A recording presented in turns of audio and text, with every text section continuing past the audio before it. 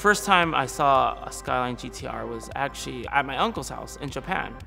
I would always see it and I was always interested in it. I mean, I would look at the body lines and sometimes he would take me out and drive it, and the way it handled, it was great. I mean, it was nothing I had experienced before.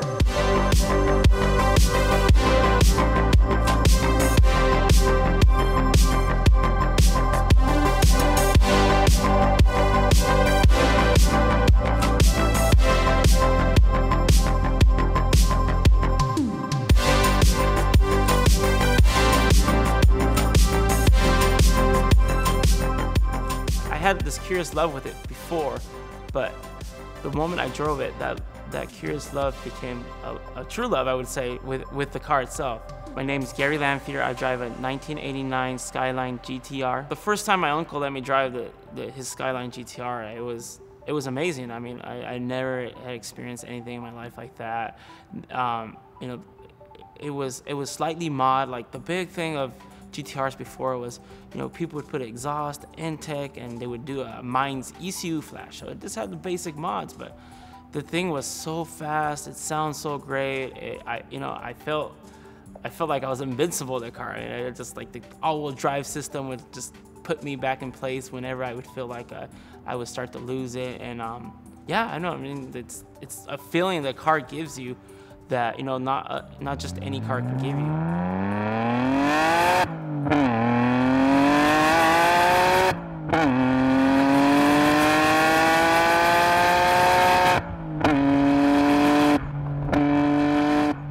When I was 15 years old in Japan, I mean, you would see a couple of GTRs, you know, you would see some GTSs. It's kind of like nowadays when you see a Mitsubishi Evo and you see a Lancer. You know, you probably would see more Lancers than you would see a GTR, but you would see a couple. You know,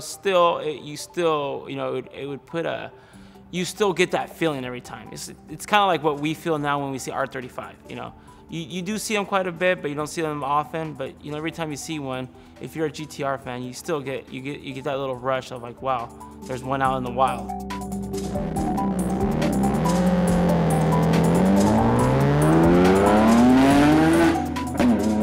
The way I found this GTR was that I had it in the back of my mind that I needed to have one eventually some point in my life, but I knew it wasn't possible because of the laws in the States and all that, and I wasn't gonna go and try to you know, buy one and sneak it into the country or anything like that. So once I did some research and I found out that the cars were gonna start becoming legal after 25 years old of age, that's when it just sparked this thing inside of me where I was like, all right, this is the moment, I need to get one. Then I started searching for one in Japan, and I found my car in Kobe. It was clean, the paint was in great condition, the engine had been overhauled with a Nismo N1 block and some other goodies that I would have done to it to start the build had already been done to it. It was perfect. At that point, I flew out, checked it out. I was working with an importer at the time to help make sure I had all the correct paperwork and make sure I did everything correct. So paid for it,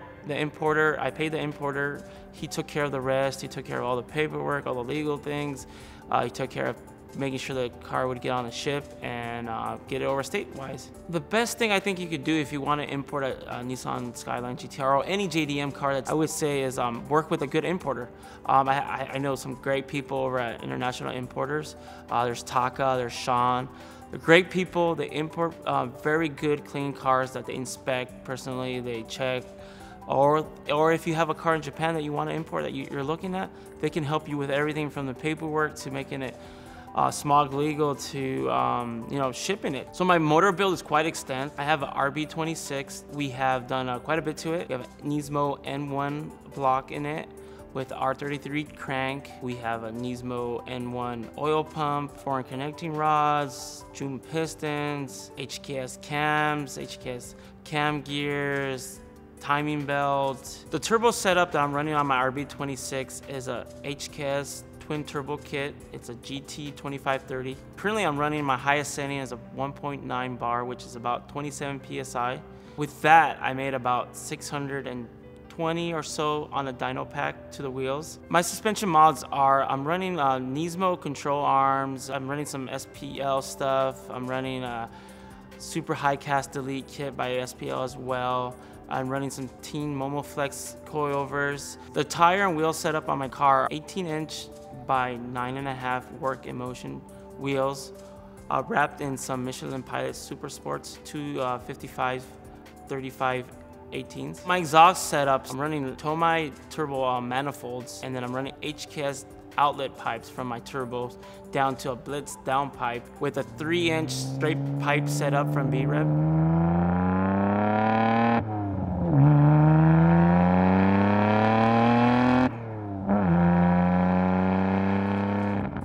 There wasn't really a direction when I first got it. My idea of the GTR was to enjoy it, to drive it, to bring back those memories of what I thought the GTR was before. I've always thought of the idea of a car build of almost of an OEM plus. I've always liked something where the car looks not too wild. I like that subtle, clean look. I actually like the idea of, you know, putting a lot of money under your hood, maybe under your suspension, you know, put a nice set of wheels, nice suspension, call it a day. So sometimes when I'm out in the canyons and people approach me and they see me driving the car, they're amazed that I'm actually driving it. In my eyes, I truly believe that if you have a car that you modify, that you build, that it's meant to be driven. It's not meant to be parked. It's not meant to be just looked at. It's meant to be enjoyed. Driving a right-hand drive car in California, a lot of people think it's quite tricky, but it's not that bad actually. I don't know if it's because I've had experience with right-hand drive cars, but I don't find it too hard. Ironically, the funniest thing I find is my turn signals. So, you know, on a Japanese car, your turn signals are gonna be on your right-hand side. And, you know, when I go back to my Subaru, I tend to hit my right-hand side, which are my wipers. And, you know, sometimes I just wash my car and I'll hit my wipers and there goes my fresh windshield. Fortunately, I've only been pulled over once. And, you know, it's kind of not my fault. I was behind a bunch of Lambos and the guys, you know, Lambos are pretty loud, so they decided to peel out. And he was clear with me. The moment he pulled me over, he's like, you know, I've got some complaints from the city about the noise. You know, you guys' cars are too loud. I could tell right away he knew what the car was. Pulled up my car, checked that everything was legit, that everything was legal, my insurance and my registration was legal. After that, he gave me everything back and he's like, I know what the car is. Have fun, just be safe, and please respect the laws. That's what I tend to do, and that's what I always try to do. It's just that day I happened to be behind a couple rowdy people. Once I got the car registered and everything was legal, of course I needed insurance to get on the road, so I called up my insurance broker, and the first guy was like, his mind was blown. He did not know what to do, so he got a manager. The manager, he knew what was going on. So there's a special classification. They classify these cars, and I can't remember quite what was the name of it, but the car fell into that category, and it's actually not that expensive to insure, and they knew what it was. The best advice I can get to people that are starting to get into the car scene and they want to get a GTR, do it right. Go through an importer. You know, it's great people like international importers, people like that are honest, that will take care of you.